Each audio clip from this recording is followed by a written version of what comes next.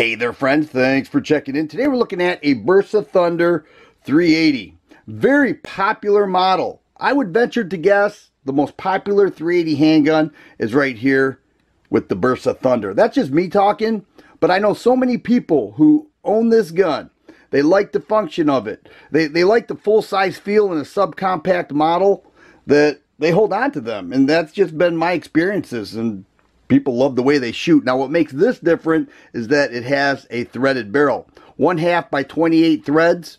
So that allows the shooter to use a suppressor. 9mm or higher or larger would work just fine, so long as that it will accept 1/2 by 28 threads.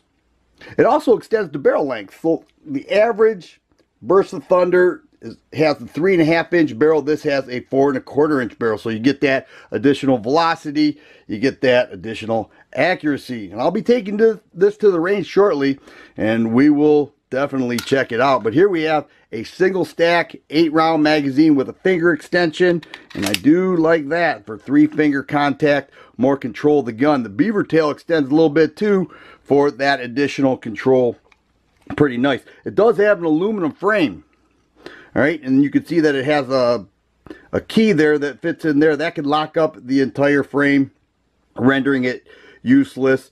Or you could just not use it at all, which is my choice, and then that just kind of fits flush there. It's not going to engage itself. There's no way. You need that key.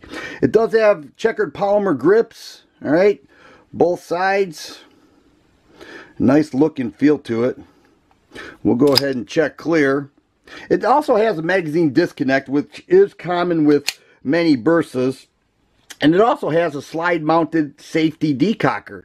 All right, so we go ahead and safely decock the gun. That renders the trigger useless, and the hammer will not be able to charge. You could charge a round, but that's it. You can see that it puts the hammer right back to its rest position.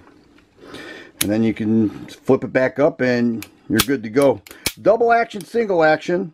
So we're looking at a heavy double action, and then here's what we're looking at for our reset. Right there. All right. The controls are easy to get to. You know, you got the slide release right here. That's easy. The thumb safety decocker right there. It's easy. Now it does have 3-dot sights, and you can see that the rear sights are a bit small. The front dot is larger. All right, you can see that. Decent sight picture. Pick up that large dot rather quickly. But overall, pretty nice. I can see why this is very popular. It's priced right. People love them. Has 8 rounds opposed to 6. You know, aluminum frame, which is an attractive feature for many people. There are so many people that say, you know what, do not give me those plastic guns. I want metal. A lot of people like that. To disassemble the gun, the first thing you need to do is take off the thread cap. All right, you can see there on the business end there that slide's not coming off over that. And we're going to pull back the slide. And then I'm going to take this lever, push it down, just hold it, lift up, give it a little shake there, and off comes the slide. And the recoil spring, just like that. Fixed barrel, 4.25 inches long. It's got kind of a cool look to it, you know. Check that out. And then to reassemble, just do it again in reverse. And then once again, you're going to have to, there's a bar under there that pushes down when you move that. So I'm just going to move it, and just like that. And once again, it has a magazine disconnect. Just like that, and you're good to go. Let's get it on the scale. We'll take a look at the unloaded weight. 1 pound 3 5/8 ounces. We move it just to ounces, 19 3/4 or 19 5/8. What if I keep that thread cap on there? 19 7/8. But let's go ahead and load it up with 8 rounds. I've got that right here.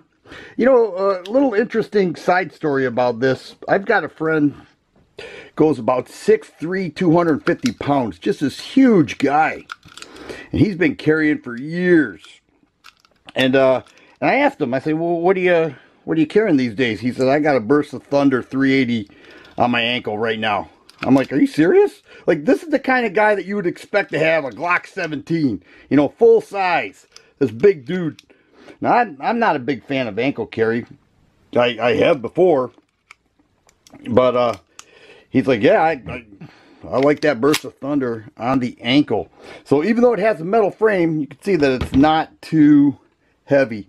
Here we're looking at 22 and 5/8 ounces. We got our carry round. These are our target loads. 22 and 7/8 ounces. So it's a lightweight gun. It's a small gun, but there are smaller out there. But it's a well put together gun.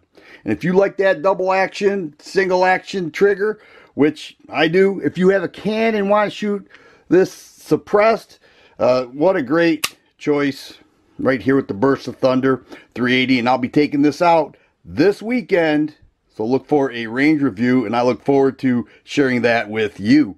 If you like videos like this, please subscribe and share. I always appreciate thumbs up button. Thanks for watching, and you guys be safe.